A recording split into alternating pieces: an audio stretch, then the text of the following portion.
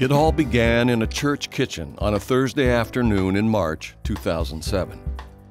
Ceres founder Catherine Couch worked with 6 teens to prepare about 30 meals for 4 families, all of whom were in the midst of the stress and challenge of a health crisis.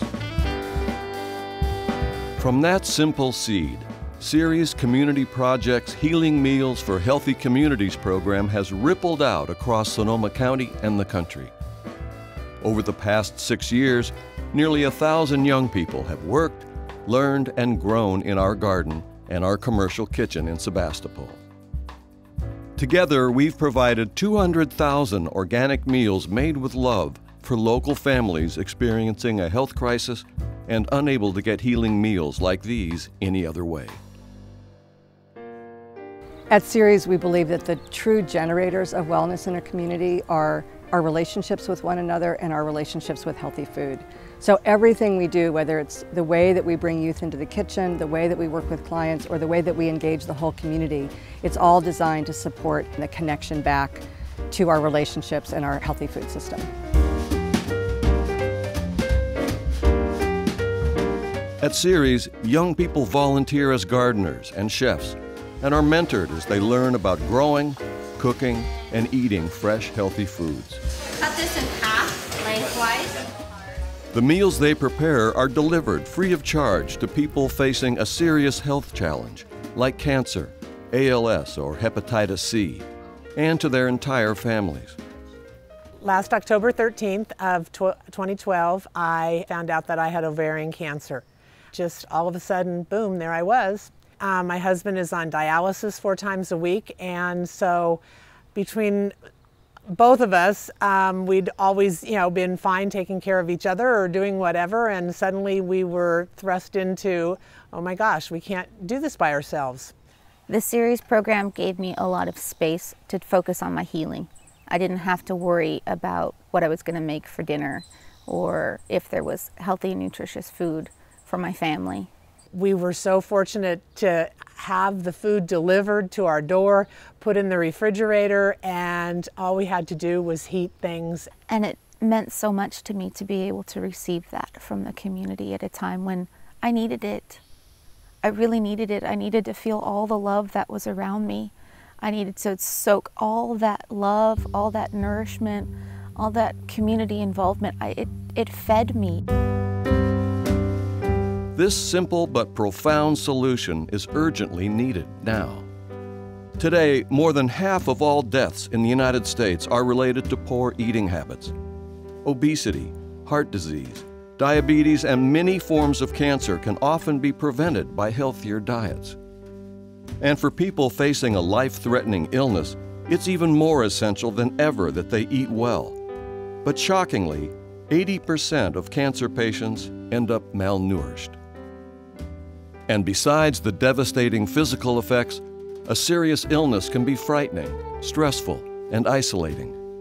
One of the really significant pieces of our work is dealing with the growing disconnection in our communities. And so many people, we're busy with work, we don't have religious communities, many of us don't live by our families, and we don't have ways to be in meaningful relationships with one another. And it shows up most strongly for our clients, who often when they get ill become more isolated. Maybe they're not going to work now, and some of our clients, the only time they see someone or talk to someone is when their client liaison calls or their delivery angel comes.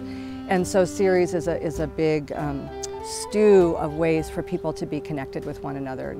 The 320 adult volunteers, the 250 youth volunteers, the thousands of donors that we have, everyone gets to feel like they're in a meaningful relationship with others in their community, doing something that really matters. I heard about Ceres first when my uncle was diagnosed with cancer and he became a client with the program. And I became a volunteer with Ceres as a way to give back to the program because it was something that was so helpful to my family during that time.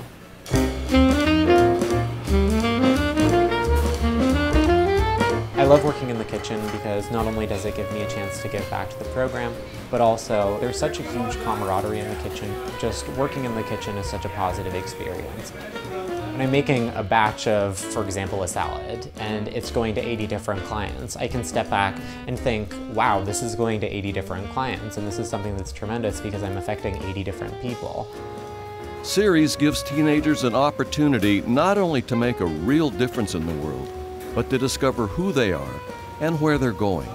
Ceres has changed exactly everything in my life.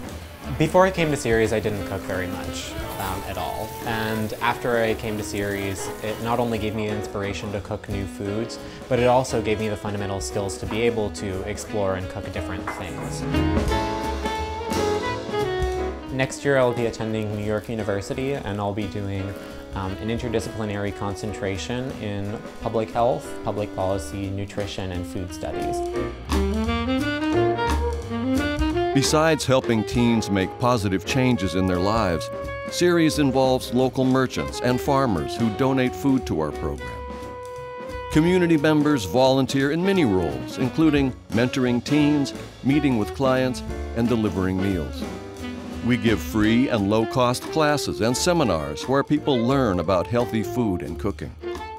And we nourish our clients with delicious food and connection. As a result, clients, their families, and thousands of others are making real changes in their eating habits, increasing vegetable consumption and significantly reducing the amount of processed, packaged, and fast food that they eat. The food was great. We learned to eat a few different things. I'm not sure that we're ready for any more kale. Having the Ceres food for a prolonged period of time helped me start new behavior patterns around food and eating. It opened up a whole new world for me with all the different, especially the grains. Ceres works, but we know that our work has barely begun. Since 2010, we've helped 7 communities around the country replicate our model, and we're in conversation with more than a dozen other communities who want to bring Ceres to their area. It's really exciting. I mean, to think that something that we started here, that it's had an impact that's really rippling out around the country. It's really a butterfly effect that happens with Ceres when if one person learns something about food and learns something about food that they really like, they're going to be excited about it and they're going to tell other people about it. There's a part of me that hasn't been able to convey how much I've loved receiving this program, how much it's meant to me and my family,